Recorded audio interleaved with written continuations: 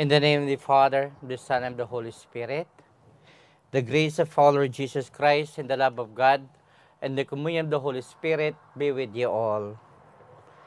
My brothers and sisters, let us acknowledge our sins and to prepare ourselves to celebrate the sacred mysteries.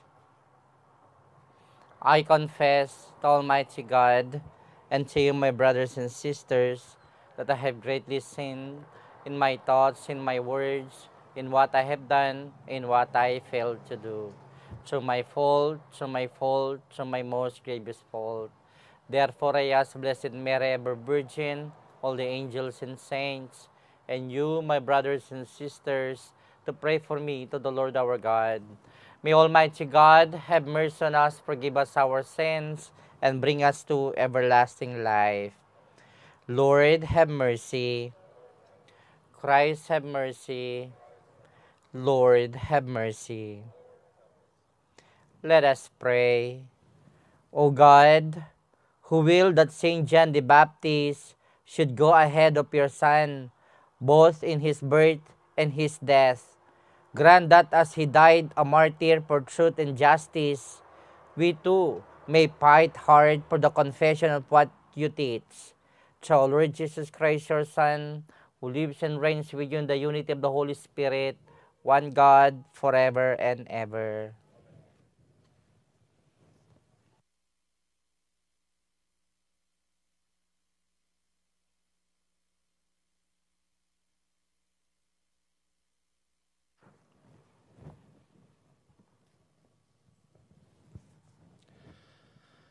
A reading from the book of the prophet Jeremiah. The word of the Lord came to me thus: Gird your loins, stand up and tell them all that I command you. Be not crushed on their account, as though I would leave you crushed before them. For it is I this day who have made you a fortified city, a pillar of iron, a wall of brass against the whole land, against Judah's kings and princes, against its priests and people. They will fight against you, but not prevail over you. For I am with you to deliver you, says the Lord. The word of the Lord. Thanks be to God. Responsorial Psalm. I will sing your salvation. I will I will sing, sing your your salvation. salvation. In you, O Lord, I take refuge. Let me never be put to shame. In your justice rescue me and deliver me. Incline your ear to me and save me. I will sing your salvation. Be my rock of refuge, a stronghold to give me safety. For you are my rock and my fortress. O my God, rescue me from the hand of the wicked. I will sing your salvation. For you are my hope, O Lord, my trust, O God, from my youth. On you I depend from birth. From my mother's womb you are my strength. I will sing your salvation. My mouth shall declare your justice, day by day your salvation. O God, you have taught me from my youth. Until the present I proclaim your wondrous deeds. I will sing your salvation.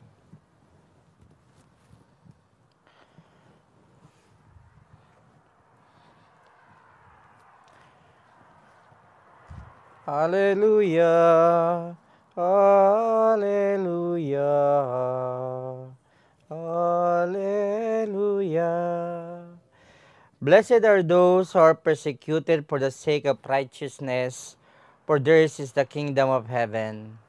Hallelujah, hallelujah, hallelujah. The Lord be with you. A reading from the Holy Gospel according to Saint Mark. Herod was the one who had John the Baptist arrested and bound in prison on account of Herodias, the wife of his brother Philip, whom he had married. John had said to Herod, "It is not lawful for you to have your brother's wife." Herodias harbored a grudge against him and wanted to kill him, but was unable to do so. Herod feared John, knowing to be a righteous and holy man, and kept him in custody. When he heard him speak, he was very much perplexed, yet he liked to listen to him. She had an opportunity one day when Herod, on his birthday, gave a banquet for his courtiers, his military officers, and the leading men of Galilee. Herodias' own daughters came in and performed a dance that delighted Herod and his guests. The king said to the girl, "Ask of me whatever you wish, and I will grant it to you." He even swore many things to her. "I will grant you whatever you ask of me, even to half of my kingdom." She went out and said to her mother, "What shall I ask for?" She replied, "The head of John the Baptist." The girl hurried back to the king's presence and made her request. "I want you to give me at once on a platter the head of John the Baptist." The king was deeply distressed, but because of his oaths and the guests, he did not wish to break his word to her. So he promptly dispatched an executioner with orders to bring back his head. He went off and beheaded him in the prison. He brought in the head on a platter and gave it to the girl. The girl in turn gave it to her mother. When his disciples heard about it, they came and took his body and laid it in a tomb. My dear friends in Christ, the Gospel of the Lord. Good morning, my dear friends. Today we're celebrating the martyrdom of Saint John the Baptist. Have you done something in your life that have made you tell the truth and give justice? What would be your action if you found out there was someone guilty of infidelity? Will you expose the truth, or will you keep in silence because you're afraid of the person involved? On today's gospel, we can recall on the passion of John the Baptist. He was unfairly accused because he told Herod that he should not marry Herodias, the wife of his brother. Herodias hold a grudge at John, and she makes sure that John will pay for his life. Her anger did not make John not to speak about their adultery. John was not afraid to die, for he knew he did what is lawful and just, and he was beheaded. My dear friends in Christ, in our own times, many are also killed for small reasons. Violence still exists in our world. There were also people who will keep in silent and let the evildoers continue their unfaithfulness. It is the same evilness that they let on winning, and it should be stopped. We should learn not to judge innocent people. And just like John the Baptist, we should also learn to speak of truth. Let us pray for all those who work for justice, for we may not know they are also facing difficult and life-threatening situations. May we also let the truth prevails. And our gospel for today, God is asking us, most especially the couples, please be faithful to your relationship. Please take good care of your wife, of your husband. Please respect and honor the sacrament of the holy matrimony. If you are married already, please don't get another man or woman to your life. Be faithful to your promise to God. And likewise, those who have a relationship also, as much as possible, one is enough. Two is too much. Three, never mind. There's a lot that's problems already. That's why be contented to your wife, to your husband. And that's it. No more, no less, my dear friends in Christ. I hope and I pray this Saturday, the memorial of the Passion of John the Baptist, God is asking us also to be faithful to all our promises. We too, we pray for us that we may be faithful to our promises to God when we were ordained as a priest. Pray for us also, and we will pray for you always. Amen.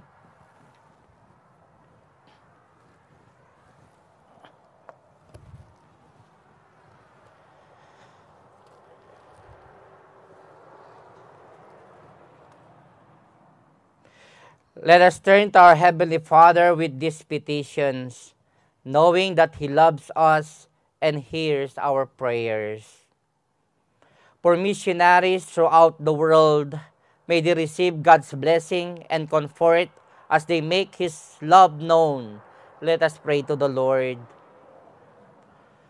For policymakers, may God grant them wisdom in decision making. Let us pray to the Lord. For couples who are struggling with their marriage, may God's grace grant them courage in forgiveness and reconciliation. Let us pray to the Lord. For members of this faith community, may the Holy Spirit guide us in all aspects of our lives. Let us pray to the Lord. For our beloved dead, may they forever rejoice in the kingdom of heaven. Let us pray to the Lord.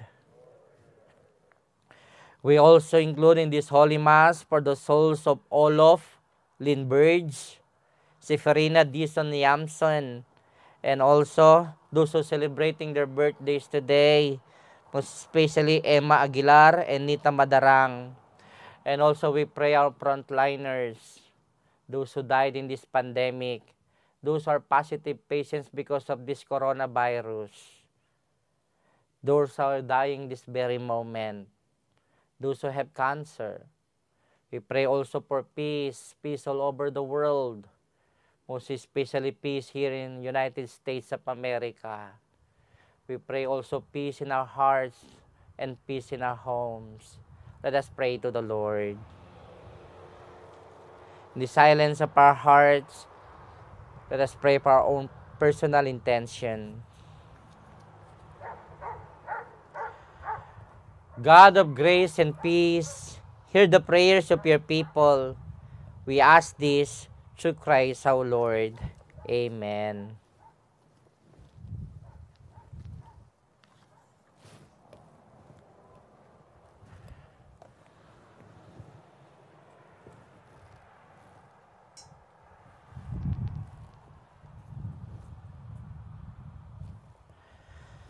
Blessed are you, Lord God of all creation, for through your goodness we have received the bread we offer you. From the earth and work of human hands will become for us the bread of life.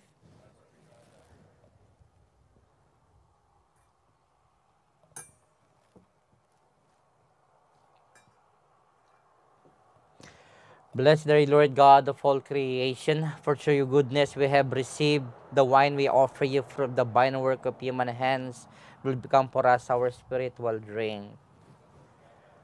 Lord God, wash my iniquity and cleanse me from all my sins. Pray, my brothers and sisters, that our sacrifice may be acceptable to God, to Almighty Father.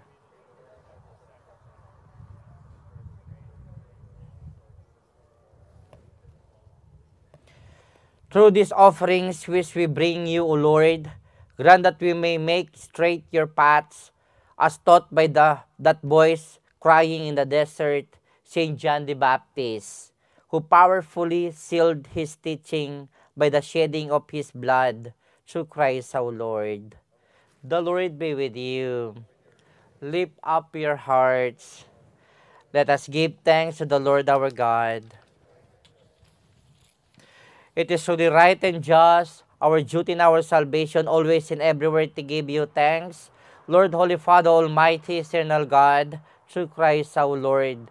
In his precursors, Saint John the Baptist, we praise your great glory. For you consecrated him for a singular honor among those born of women. His birth brought great rejoicing. Even in the womb, he leaped for joy at the coming of human salvation. He alone of all the prophets pointed out the lamp of redemption. And to make holy the flowing waters, he baptized the very author of baptism, and was privileged to bear him supreme witness by the shedding of his blood.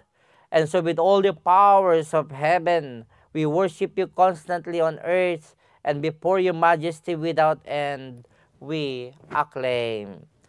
Holy, holy, holy, Lord God of hosts, heaven and earth are full of your glory. Hosanna in the highest. Blessed is he who comes in the name of the Lord. Hosanna in the highest. You are indeed holy, O Lord, the fount of all holiness. Make holy, therefore, these gifts, we pray, by sending down your Spirit upon them like the dewfall, so that they may become for us the body and blood of our Lord Jesus Christ. At the time he was betrayed and entered willing to his passion, he took bread and giving thanks, broke it, and gave it to his disciples, saying, "Take this, all of you, and eat of it. For this is my body, which will be given up for you."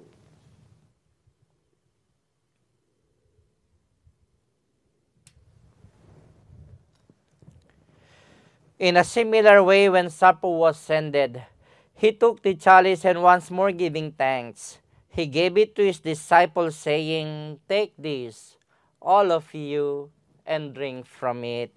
For this is the chalice of my blood, the blood of the new eternal covenant, which will be poured out for you and for many for the forgiveness of sins. Do this in memory of me."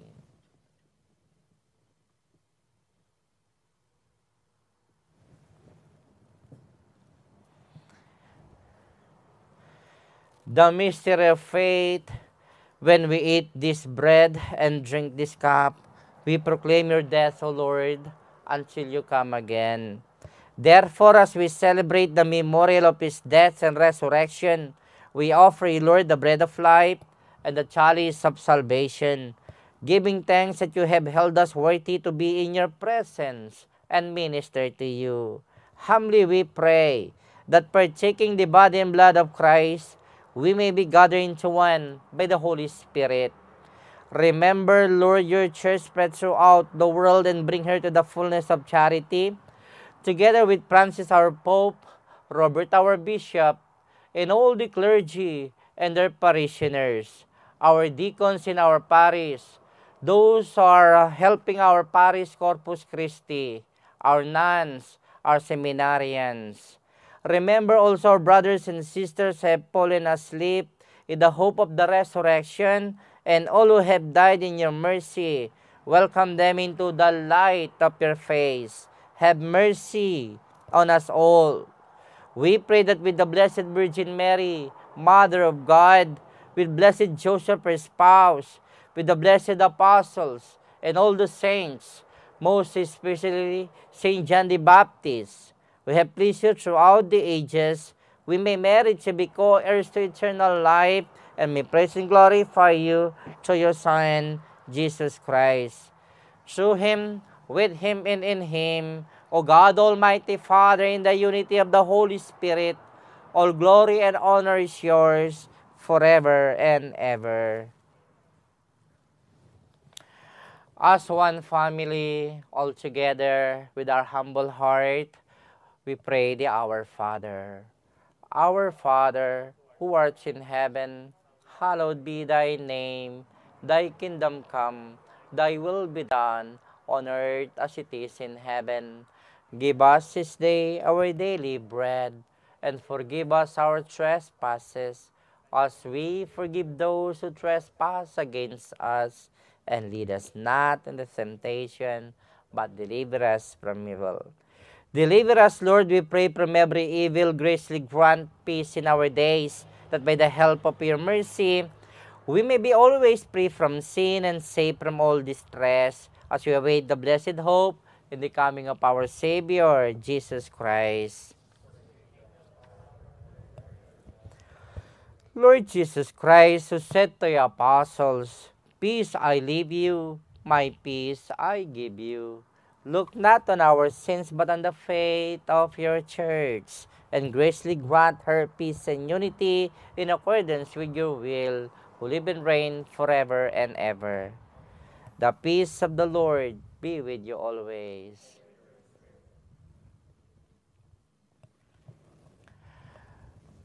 Lamb of God, who takes away the sins of the world, have mercy on us.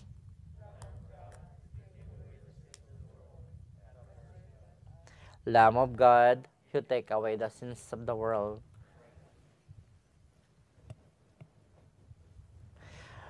My dear friends in Christ, behold the Lamb of God. Behold him who takes away the sins of the world. Blessed are those called to the supper of the Lamb. Lord, I am not worthy that you should enter under my roof, but only say the word and my soul shall be healed. May the body and blood of Christ bring us to everlasting life.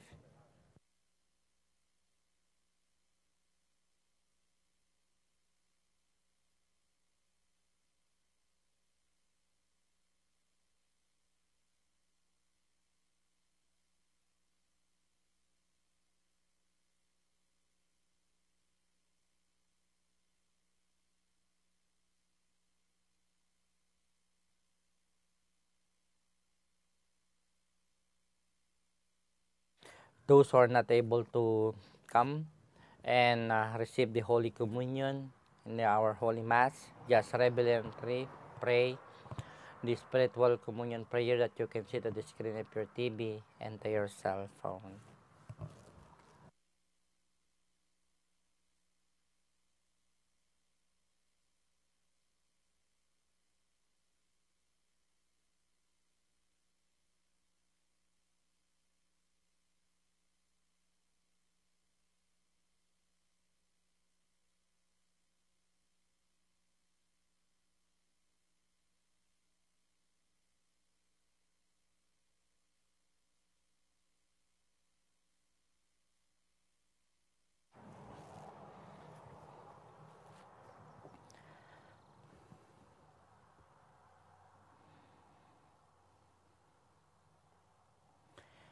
Let us pray. Grant, O Lord, as we celebrate the heavenly birth of Saint John the Baptist, that we may revere for what it signifies the saving sacrament we have received, and even more may rejoice at its clear effects in us. We ask this through Christ our Lord. The Lord be with you, and may Almighty God bless you all, Father, Son, and the Holy Spirit. The Holy Mass ended. Go and be faithful to your relationship as a couple. Thanks be to God.